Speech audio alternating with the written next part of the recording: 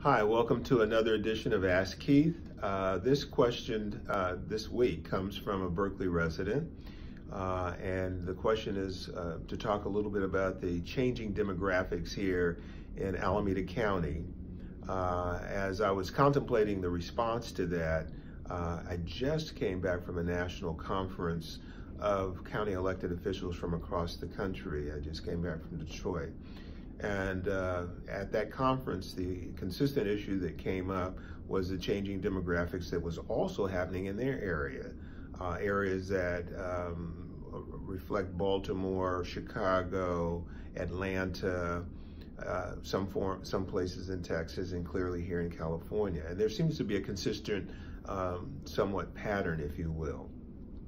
Areas that about 30, 40 years ago that had been vacated by the majority race, Asians, Caucasians, to establish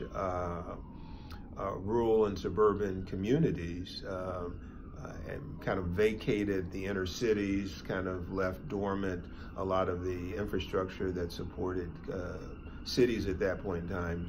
banks,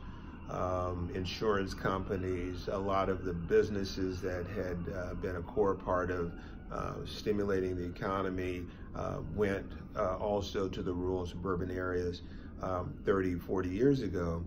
Now seem to be coming back to those core areas as the communities have changed, and as such, the cost of living in those areas, and particularly rent and housing, has gone up so drastically in all those areas that I mentioned, including the Bay Area, that it has forced individuals to relocate, to move to other places. Where those other places are nationally, people are still trying to define, but we know that those areas here in the Bay Area have gone all the way out as far as Sacramento in terms of commute times for people who are working class at a certain economic level, and especially with respect to what had been basically a core group of people of color, as well as those who were living at or below a certain poverty level, who were white, who are still maintaining their livelihood here in the inner city. And also what has become a challenge, not only in this area, but a challenge across the country, especially in areas that I mentioned that had gone through the same pattern of 40 years ago, predominantly the Caucasian white race moving to suburban areas and establishing and following that migration to the suburbs and also to the rural areas, where the institutions, the infrastructure that have been supporting the inner city, meaning banks and other key stakeholders of business in our community. What we now see is that housing is being revitalized and increased, but at a cost that is unaffordable for individuals. Some of the infrastructure that had been also disproportionately hit in terms of educational facilities, high schools and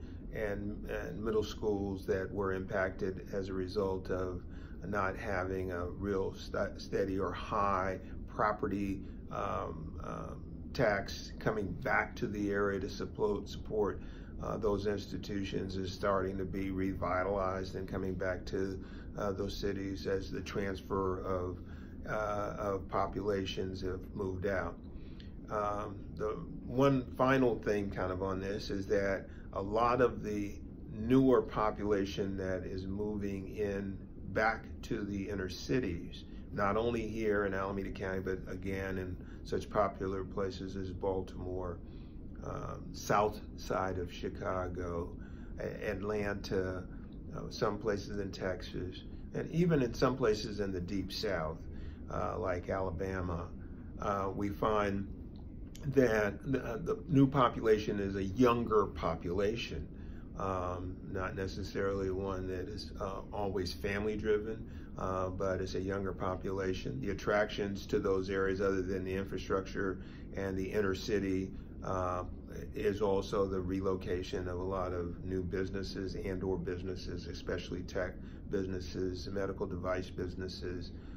businesses kind of dealing with a new wave of business opportunity in all of those communities seem to be established. For us who have been here throughout our lives, it's been interesting watching that transformation over the last 40, 50 years.